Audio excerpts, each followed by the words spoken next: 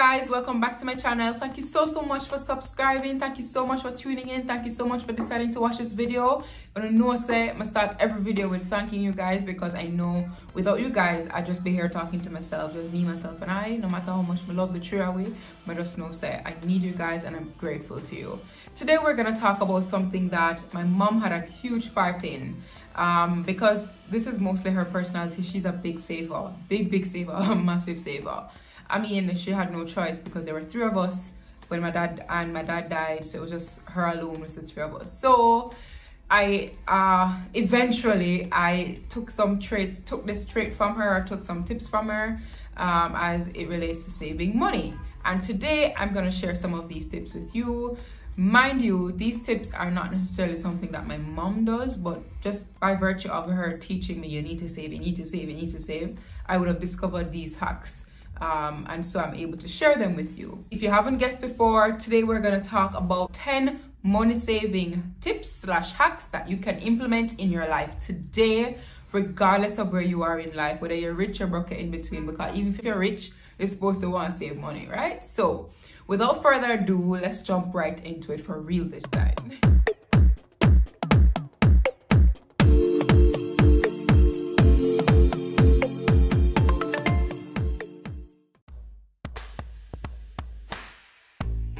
Scan the internet for promo codes. Listen, I only recently just discovered this. I'm gonna feel like I'm gonna tell the whole world about it. You can scan the internet for promo codes, get a code, apply it to whatever you're trying to buy, and you get a discount. What I mean by scan the internet for promo codes, literally go in Google, type in active promo codes for the website on the date. And some websites will actually pop up with active promo codes. You can even use a plugin extension like honey.com that you install it on your browser, for example, your Google Chrome browser. So when you're on Amazon, for example, and you've added something to your cart, you're ready to check out, honey.com literally just pops up with some promo codes. If they're active, they give them to you, you try them in, you put them in the promo code slot, and a discount is applied. It's like super simple. Generally though, you can just use Google and get some promo codes. There's some sites that can tell you, some forums that you can scour to find these. Because listen, you can save 10%, 20%, 30%. Like, it's crazy. Why would you want to give up 5% of your own money to some huge conglomerate? Like, why would you? No matter how good you think you are, no matter how great you think you are with money, there's always one habit. There's always at least one habit that you can revise to save some money. When you go out, did you know that your habits actually they're so powerful in how you behave when you're out? I'll give you an example. Just the other day, I decided to go to Starbucks to do some work. I don't know if you guys know, but if we're friends on Instagram, you would know that I'm trying to cut off of coffee, right? I'm limiting the coffee intake daily. I go into Starbucks, and usually what happens is I order an iced coffee, an iced vanilla latte, or something to that effect. It's coffee. I normally just order it. It's very automatic. I go in, get it, go start working. That's it. I was doing that for years. Before it was Starbucks, it was Cafe Blue and Cannonball. I was doing it for years. Then last week, I went into Starbucks to get some work done. And you know what I did? Like, I was on my phone responding to an email, and I ended up walking to the cashier. When I got to the cashier, I said, "Can I have an iced vanilla latte?" I don't know how that happened, but it did. And it's because of habits. You know, once you go into a familiar place, once you go into somewhere that you already have some habits established, you just, get started on what the habit is. So if I were you, I'd revise these habits. It's the same for when you go out. When you go out to a club, when you go out to a bar like TGI Fridays or somewhere, you have your standard thing that you usually order when you go out. For example, you may order gin and tonic with lime. It's very automatic when you say these things. So that's what tends to happen. Before you know it, your bill comes, and it's a huge 15 grand bill for the rich people. It's a huge 15 grand bill that you weren't prepared for, and it's because of habits. You need to revise your habits. Are you the type of person to go shopping when you're sad? Are you the type to go shopping when you're upset? Are you the type to go shopping when your man broke up? Like, look to your habits. It's not necessarily a good habit, so it's worth changing anyway.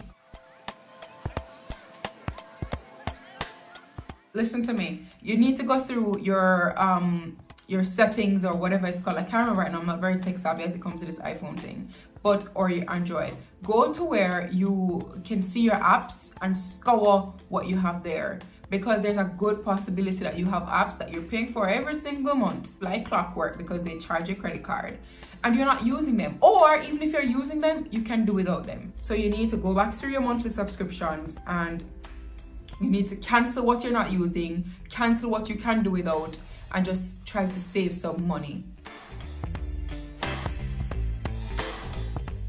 Listen, if you're single, I completely get it. I completely understand. I was single for like a bit and I used to order out all the time. Worse, when I was depressed, I went through a period of depression. I used to just order food day in, day out, breakfast, lunch, and dinner. There was a time when the restaurant would know me by name. They would know what I'd be ordering. Then I'd have a specific bearer. It gets that bad. So you need to just cook at home. This thing can add up. If you're spending $1,000 on food for one meal plus delivery at home, you can literally get that meal. For that same amount of money, you can get 4 different meals out of that same amount of money. And I'm telling you, I'm talking from experience. I'm talking to you as somebody who went through that all. Go to the supermarket, get some groceries, and cook at home. As a matter of fact, these restaurants put whole heap of things in a food and never good for you. Kill you after you get hypertension, diabetes, everything under the sun. You can treat your body like a temple that it is. The next thing is, as it relates to this category, is as it relates to your grocery shopping. Some things you have no business buying in a supermarket because it's just so expensive, so much more expensive than it needs to be. And my mother played a huge role in this, in how I think now. You can go to the market to get produce. You will get it a lot cheaper at the market if you go to the market to get produce. If you're for the Coronation Market, there's a market in New Kingston across the road from Pegasus, behind Sweetwood Jerk Center. The lady who sells in there, I think there's at least one lady who sells in there. She's a Coronation vendor. She just sells there on certain days. She sells in New Kingston on certain days. So you're getting the same produce for more or less the same price. Go to the market, get produce. It's fresher anyway. In terms of meat, go visit a meat shop. You don't need to buy meat in a supermarket, because think about it this way. The meat you're buying in a supermarket, it's provided by like a butcher, or depending on the type of meat you're buying, it's provided by a butcher. The butcher would sell this meat to the supermarket at that price, already has a markup. The supermarket has to sell it to you and they have to also make a money, so that has a markup too. You're paying 2 different types of markup when you buy meat in the supermarket, when you could just go straight to the butcher, pay 1 markup. Your meat is usually a lot cheaper. You can choose your cuts of meat. Your food tastes better, your food fresh, your meat fresh, everything just better when you cook for yourself and you buy groceries in this manner. You want to talk about water? You don't even have to be buying water in the supermarket. You don't have to be buying water in PriceSmart. You spend so much money on bottled water in these places when you could simply just buy a 5-gallon bottle and go to a water shop. You pay $300 for 5 gallons of water. Are you listening to me? You spend, let me tell you, you spend $150 on 1.5 liter. This bottle right here, $150 for that water. When you could get, for literally another $150, you could get a whole 5 gallons worth of water. Go visit a water shop. Even things like coffee, you don't need to buy coffee. You don't need to buy coffee in a Starbucks or a Cannonball or a Cafe Blue. The only time I allow myself to go there consciously is when, you know, it's a family engagement or I'm going out with my friends or my family, we're having brunch or something. But you don't need to stop at these places before work to get coffee. You don't need to go to these places to get a pick-me-up. If you have a Keurig machine, you don't have to use the ready-made K-Pods. You can buy the reusable K-Pods on Amazon for $11 for 4. Buy the regular brewed coffee, ground coffee in the supermarket or PriceSmart, even better, PriceSmart, for like $2,000. And you just keep refilling them. Do you know how much coffee you get out of that? And it tastes better. Let's talk about your cable package. Do you know how you can cut a good $5 grand from your cable package? by removing your cable package completely. You don't need to have a cable package, because guess what, there's something called a Fire Stick, an Amazon Fire Stick, which I think it costs like $70 or $50 on Amazon. All you need is an Amazon account. Once you have an Amazon account and you purchase a Fire Stick, you can install it. That's what I have. I have 2 of them at home here. I can't tell when last I watched cable. You can get a Fire Stick. It operates just like a regular TV, regular cable package. You have all the channels that you need. You don't have to be paying a cable bill. You don't have to be paying a cable bill at all. It's a one-time investment. $50, I think, $49.99, or $50 or $69.99. One of those 2 figures or 3 figures. Pay that one-time figure, have an Amazon account, set it up, and it operates just like a TV. You can cut that cable package money out of your budget.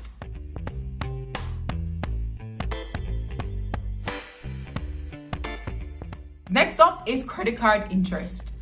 Credit cards can be a best friend. I love my credit card. I use my credit card in a manner that I would not recommend anybody else use their credit card, because it requires a lot of discipline, a crazy amount of discipline, and I don't want anybody to go run up them credit card bill and can't pay it and come say and I do it. So I'm not even telling you what me do with my credit card. But your credit card can be a very good tool and an excellent tool if you know how to use it. One thing that you should avoid is having an amount, a balance beyond the payment date, beyond the due date. Clear the full balance on your personal credit card before the due date, so that you can avoid the interest, because the moment the due date passes, that's when interest starts accruing on your account. If you want to save some money right now, pay your credit card balance before the due date. Fashion. You can save money in terms of fashion. You know what I do? Well, I need to change this now, because I gained a lot of weight. I gained like 50 pounds last year, so I had to buy a whole heap of big clothes. So now if you notice in my videos, I wear big clothes I have on, because that's what I have.